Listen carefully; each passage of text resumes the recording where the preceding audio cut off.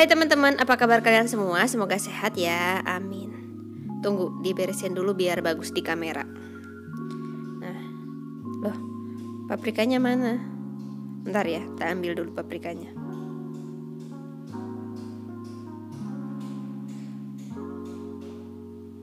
Nah, ini dia paprikanya.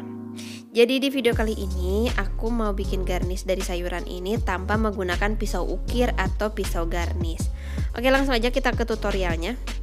BTW, ini wortelnya aku ganti karena yang tadi tuh letoy atau udah kemarin gitu.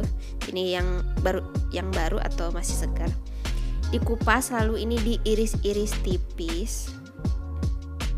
Nah, aduh, pakai pisau daging ini.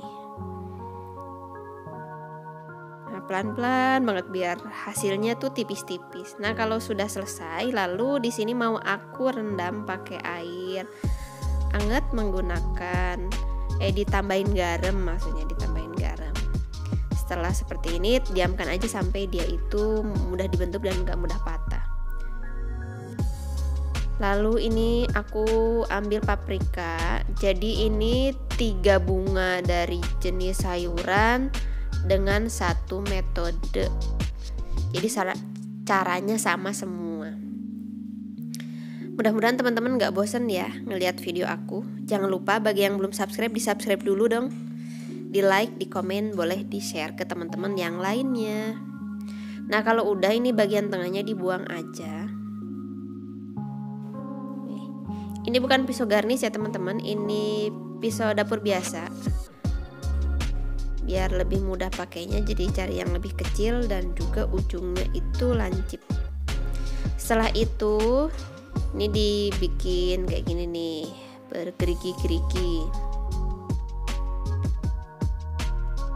Nah, kalau teman-teman udah lihat videoku juga sama, kebanyakan pakai cara yang seperti ini. Mau itu timun, apalagi ya rata-rata timun deh. Nah, kayak gini.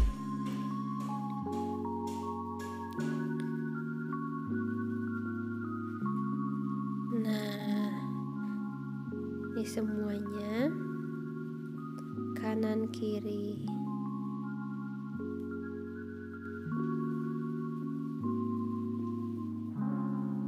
Kalau udah semua, ini tinggal dipisahkan kulit luarnya sama dagingnya.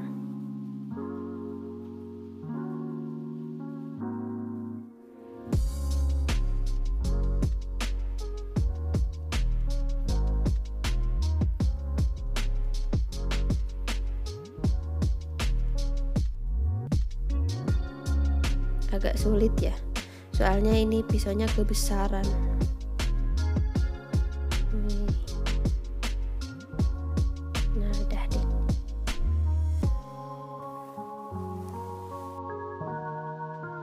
Kalau udah jadi semuanya, tinggal ditaruh aja atau mau dimasukkan ke dalam air.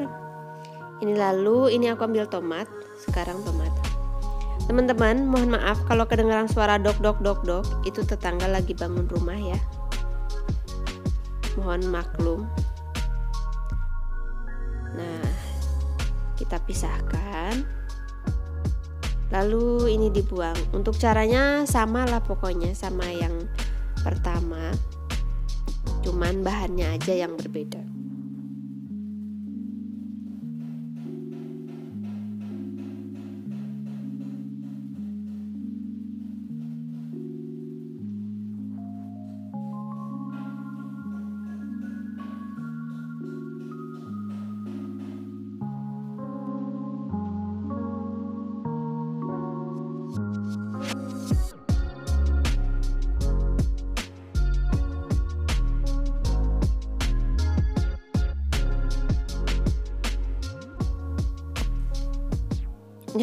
Ya, yang ini patah tuh, lihat patahannya. Oh ya udah, nggak apa-apa ya. Nah, sekarang ini aku bikin dari timun. Untuk caranya pokoknya sama persis kayak yang tadi, tapi ini mau aku bagi jadi 4.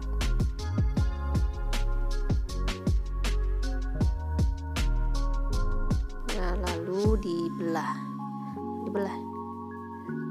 potong sampai bawah, jangan sampai putus. Nah kayak gini, nih tengahnya ditandain, terus dibuang bagian sampingnya.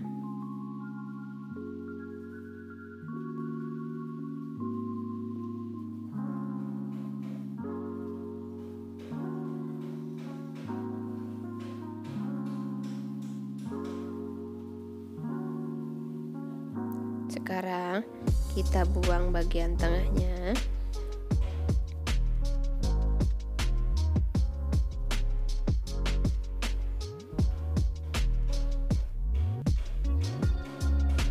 Lalu dibikin gerigi-gerigi. Nah udah jadi.